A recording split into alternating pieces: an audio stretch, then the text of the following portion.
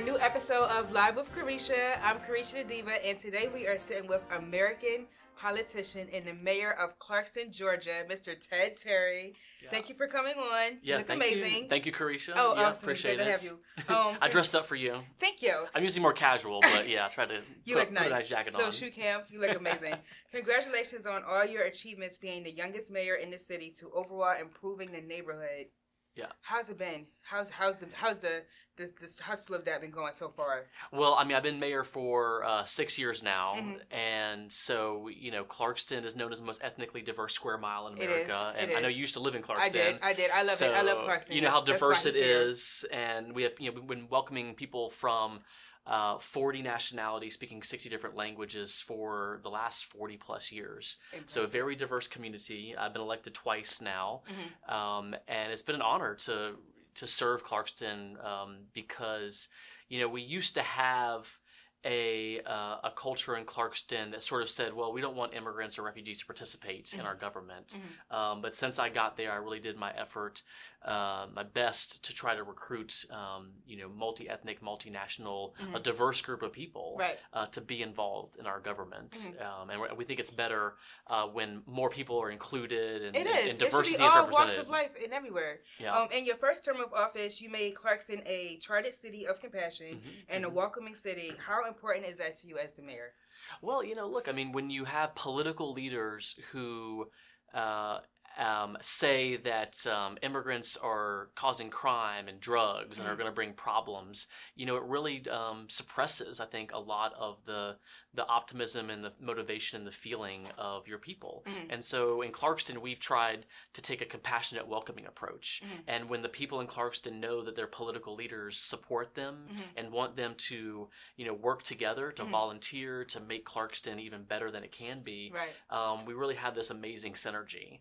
If I was out there saying that refugees were bad, I think things would be a lot worse in Clarkston. I agree with you there. By your second term, you successfully committed to having clean energy in the city by 2050. Okay. And you traveled abroad to speak on helping immigration. What was the physical work process in achieving that? Because it says I heard you went to Morocco. I did some research. That's right. Yep. I was in Marrakesh last year around this time for the Global Compact on Migration. So I'm part of a group of over 100 mayors around the world who are on the front lines of the refugee and migration crisis. Okay. So mayors from Central Europe, from North Africa, from the Middle East, South America, in the Philippines, people who represent very diverse communities because of the fact that there's 23 million refugees worldwide and another 16 million that are seeking asylum. And so people are on the move around the world because of persecution, because of their politics, their religion, their ethnicity, their identity, cartel violence, and increasingly climate disruption is causing more and more people to have to flee their homes. And so in Marrakesh last year, we were advocating for a larger role for local mayors in this larger United Nations global treaty on how we were going to create safe and orderly migration. Beautiful. How long was the flight? So from Morocco to Marrakesh, you have to go. I had to fly to Paris first. Oh, wow. Yeah, so that's a good 8.5 hour flight. Oh, jeez. And then from Paris to Marrakesh, an hour or so. Okay, yeah, not so too bad. It's no problem. You announced that he announced that you are running for the Democratic seat in the state Senate. If elected, what are your plans for growth and further developments in the state of Georgia? Yeah, well, look, I'm running for the United States Senate against Republican David Perdue. I'm the progressive candidate in the race. My record as mayor of Clarkston are the issues that I'm running on. Okay. And I'm reminded of a saying that came out of the civil rights movement that said, don't tell me what you believe, show me what you have done, and then I will tell you what you believe. And so my record as mayor of Clarkston has been one of, being the first city to decriminalize marijuana possession, passing a $15 minimum wage, making Election Day a holiday, committing ourselves to 100% clean energy, outlawing LGBTQ discrimination. And earlier this year, we even passed and approved the first tiny home neighborhood developments, an effort to create more affordable housing options. I read about that. Congratulations. Yeah, thank you. In your words, what sets you apart from the other declared candidates also running for Senate? Well, I think it's about having a proven record, and so it's really easy to kind of go with the politics of the moment, And I would say the Democratic Party is very progressive right now, but a few years ago it was, we got to be centrist, we have to kind of stick to the moderate middle of the road, and my record as mayor of Clarkston the last 6 years has been one of being courageous and fighting for change and working for environmental protection and labor protection, and ending the war on drugs and dealing with the fact that the rent is too damn high. Amen. Y'all heard that. It is too damn high. So going into the presidential election, gun control has been on the forefront in opinionated strategies. All of the candidates we all know have had something to say about gun control. Vice President Joe Biden unveiled a plan to end the violence by bankrupting manufacturers and buying back guns. What, if any, opinion do you have on the situation? Yeah, so I'm supporting the March for Our Lives peace plan. Okay. They have a plan that would reduce gun violence in half over the next decade. Okay. It involves universal background checks, enacting red flag laws, a national gun licensing system, closing loopholes like the boyfriend loophole, stopping private sales of guns, making sure that all guns are tracked, because let's be honest, a lot of the gun violence that happens day to day are not necessarily mass shootings, but they're handguns, right? And they're guns that are stolen, they're used in crimes, and they originate from a very small group of individual licensed gun dealers, or from the private market, or they're stolen. Okay. And so we have to beef up laws that actually track handguns. And then the big issue when it comes to mass shootings, there are weapons out there right now that are designed to destroy the human body on a battlefield. You mean the bigger guns? The assault weapons. The guns that with 100-round clips. Why they're on the streets? That someone can walk into a Walmart and shoot off 100 rounds in less than 30 seconds, killing dozens of people. And so those we need to restore the assault weapons ban, and we need to implement a buyback program. It was done in Australia. It was done in New Zealand. Our modern society needs to acknowledge that not all civilians need to have access to guns that were designed for the battlefield. And so we need to implement a program where those guns will be eventually bought and taken back. And that is how we're going to end gun violence. We have to reduce the number of guns in this country. I'm okay with that. And I know you mentioned earlier about climate change. I know you're an avid supporter about that. Climate change is real, everybody. Which, if people might not know, it refers to the rise in average surface temperatures on Earth with large amounts of carbon dioxide in the air. What is the Green New Deal, and how can it help? Yeah, so the Green New Deal is an ambitious program, and right now there's two presidential candidates, Bernie Sanders and Elizabeth Warren, that have both introduced sort of their versions of how they would do a Green New Deal. And so the bottom line is that as we invest in making our homes, our businesses, our manufacturing more energy efficient, we're going to save money in terms of utility costs and utility bills. Actually, Alexandria Ocasio-Cortez and Bernie Sanders just yesterday introduced a Green New Deal for public housing that would spend $90 billion making every public housing unit in the country energy efficient to the point of being net zero, which means that we can actually help people save thousands of dollars a year on the light bill, on the utility bill. That's a blessing. And so saving money, reducing carbon dioxide, which is an investment in the future for this current generation, but for our generation. Right. Because, we're millennials, right? Exactly. So we're going to have to live on this planet, hopefully another 70 years or so. Exactly. Yeah, I want to get to 100. I as well. And we know the superstorms are increasing. It's getting hotter in some places, it's getting wetter in other places. Floods, sea level rises, it's disrupting our entire ecosystem, and we're going to be paying for it. And so the question really becomes, how can we not afford to invest in a clean energy, clean transportation economy? Right. And those are the things that I've been fighting for. One, as director of the Georgia Sierra Club the last 3 years.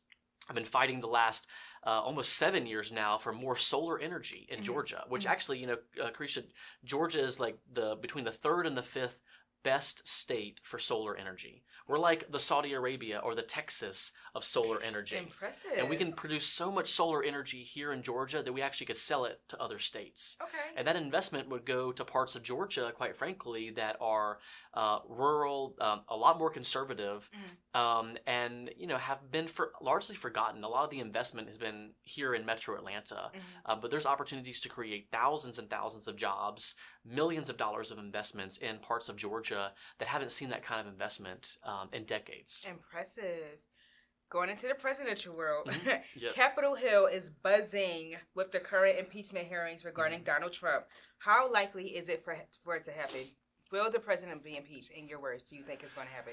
Well, I've been watching the hearings kind of here and there. Yes, 2 days ago and then today. And look, if the witnesses continue to come forward to really prove and show the facts of the matter, of that the president attempted to bribe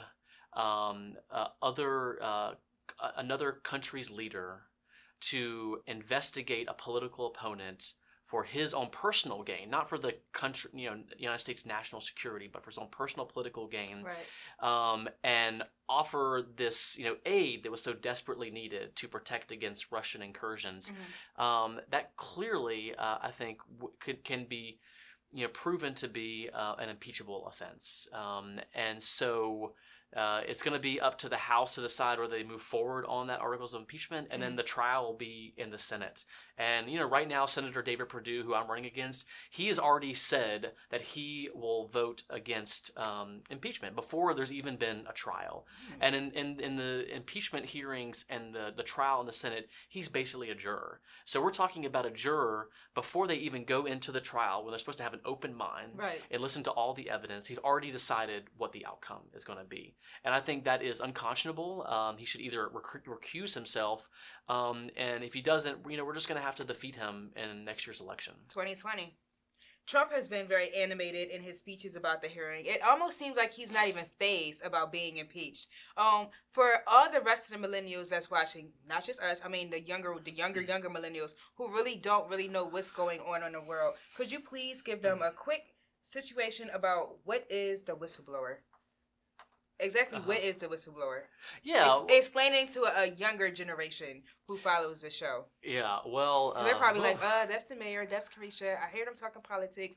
Not quite sure what's going on, but I'm going to watch. Okay, all right, I'll give it a shot. So, look, we know that if...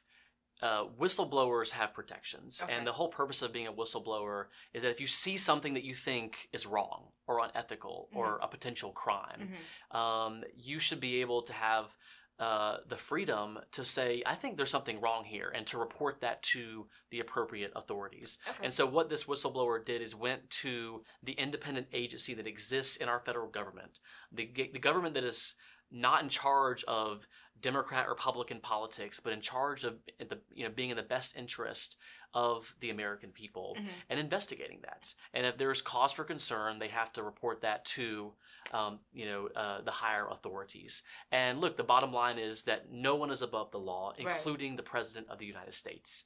And so what we're talking about right now is holding even the President accountable for his actions, because again, no one is above the law, even the President. Amen. Healthcare prices are drastically insane. At what point do you think there will or could actually be a time for free healthcare for all U.S. citizens? Yeah, well, look, I mean, we live in the wealthiest country in the history of the world. Every other industrialized, modern, developed country in the world, including some not as developed as America, have universal healthcare systems. Now, every country does it a little bit differently, right? But when we talk about the systems in Canada, in France, in Israel, in Australia, these are systems that have universal coverage. They ensure that no matter how poor you are, how sick you are, that if you need the care, you're going to get it. And what we have in America right now is millions of people, and in fact, hundreds of thousands of Georgians who just can't afford to pay basic premiums. They may not even have insurance, but they can't even afford to pay their deductibles. Right. And so the reality is healthcare costs go up and up every year, and as the wages don't rise, and the rent goes up, and education goes up, everything is going up, people simply cannot afford it and are being squeezed. And when you think about people who might have pre-existing conditions, or who might think that there's something wrong, but if they go to see the doctor, they're going to have to pay hundreds, if not thousands of dollars. They might say, well, I'll just risk it. Right. And people could literally die because they don't get that health care. Right. And so I'm running on a platform of a Medicare for all system. We need to get to universal health care coverage. Okay. Every other industrialized, developed nation in the world has figured it out. So can we. I'm certain that we can take the lessons from these other universal healthcare systems, figure out what's worked for them, what hasn't worked for them, and create the best run healthcare system in the world, but for everybody. Because let's be honest, America has the best healthcare system. We have the best doctors. We have the best technology. We have the best research institutions. Right. But not every American gets access to that. If you have money, if you're wealthy, you're fine. Right. But if you're middle class, if you're poor, if you are elderly, you risk falling into this pit that so many people fall into, where you just simply can't see a doctor. You can't get the care that you need. And I think that's just immoral. And heartbreaking. Very heartbreaking. Kind of off topic, but not off topic. A lot of situations have arisen, and y'all know I try to keep you up to date what's going on, especially in the Black community. A lot of situations have arisen with police brutality. We've lost so many innocent people at the hands of police, and I just wanted to get your opinion about. Somebody said that they would like to retrain police officers to let them be more skilled with stop violations. Yes. How do you feel about that? And that's moving forward with making it more safer for us to trust police officers, especially for people of color. Yeah. Well, look, as a mayor, I'm sort of, on the front lines of what policing standards are in Clarkston.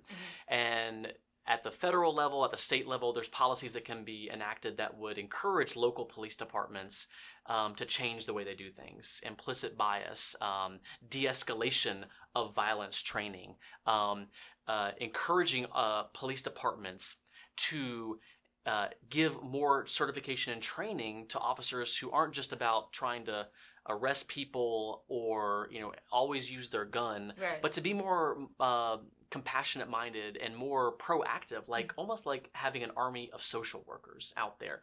Because let's be honest, police know more than probably anyone in our community what's going on, because they're out there 24/7, 365 a day.